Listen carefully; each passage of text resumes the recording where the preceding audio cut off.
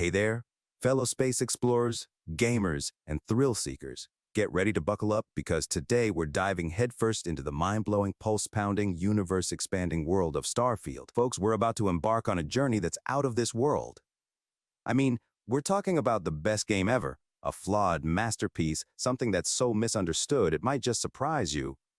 Hold on to your helmets because we're about to blast off into the cosmos and discover why Starfield is the game that's got everyone talking. You won't believe the adventure that awaits us as we unravel the mysteries of this epic space odyssey. Trust me, it's going to be one wild ride, and you won't want to miss a second of it. So, grab your space snacks, set your phasers to awesome, and let's dive right into the first module of our Starfield exploration. In a world where opinions about games can be as diverse as the galaxies themselves, there's one game that, when released, defied the prevailing notions. Today, we're challenging the misconceptions and arguing why everyone was wrong about Starfield upon its release. It's time to shed light on the hidden facets of this space epic. Content, and even more content. When Starfield was released, it spoiled us with an overwhelming amount of things to see and do. It's not just about quantity, it's about the quality of the content as well. The release of Starfield was like opening a treasure chest with no bottom. Side quests, hidden secrets, sprawling landscapes, and engaging characters. It's all there, waiting to be discovered. Released into the gaming universe, Starfield is a testament to the idea that more doesn't always mean less. Sometimes it means better. It's not just about the main quest line, it's about the richness of the world that surrounds it. Every nook and cranny is filled with stories, challenges, and surprises. It's the kind of game that keeps us coming back for more, long after we thought we'd seen it all.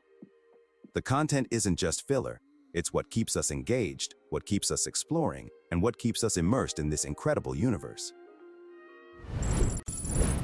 You know what's baffling? People just love hating things, especially when it's something as amazing as Starfield. It's like they thrive on negativity. They'll jump on any bandwagon just to trash talk a game that's so clearly a work of genius. It's a sad state of affairs when people would rather tear something down than celebrate its brilliance. It's frustrating to watch. When Starfield was released, I couldn't contain my excitement. I saw it as a beacon of hope, a game that would inspire awe and wonder in the gaming community.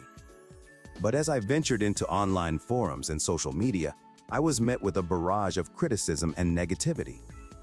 It's as if some people derive pleasure from finding faults and tearing down the accomplishments of others. The release of Starfield was a reminder that creativity and innovation should be celebrated, not torn apart by cynicism.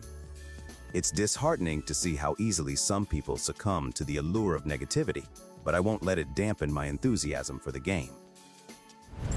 Well, folks, that's a wrap on another mind-blowing exploration of Starfield. Can you believe the incredible journey we've been on today? I hope you had as much fun as I did diving into the world of the best game ever, a flawed masterpiece, or whatever incredible aspect of Starfield we've been uncovering. If you're as passionate about gaming as I am, don't forget to hit that like button and subscribe to our channel. That way, you'll never miss out on our next interstellar adventure together. And hey, if you've got your own thoughts, opinions, or wild theories about Starfield, don't be shy.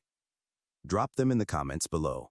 I love hearing from fellow space enthusiasts like you. Until next time, space travelers, keep exploring, keep gaming, and keep reaching for the stars.